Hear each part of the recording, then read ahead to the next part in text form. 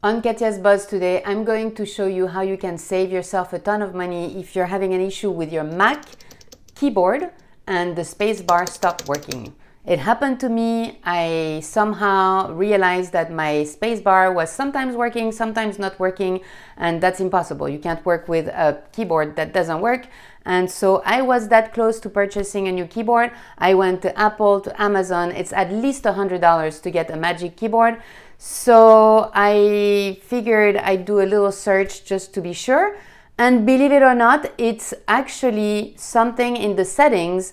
Go to your Apple, go to System Settings. And if you drag all the way down and you go to Keyboard, and you look at this, that's not where you have to go. Even though it's keyboard, you need to actually go to Accessibility. And from Accessibility, find the keyboard.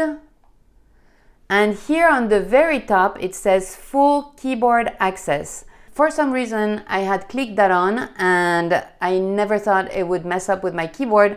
But from that point on, I found that when I was on particularly Google or Facebook, my keyboard wouldn't work. But then when I would go to another application, it would work. So I was like, why is it sometimes working, sometimes not?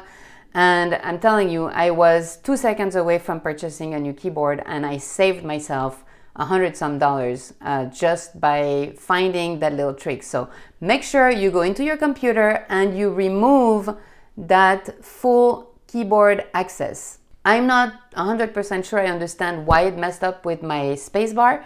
I don't even know if it's only a spacebar that it messes with. So if you have an issue with your keyboard on a Mac, before you do anything, go check this out. Make sure you have this unchecked and chances are you are going to fix your keyboard issues. Make sure you press like and subscribe to my channel. If you like this kind of content, I will help you produce faster, better content.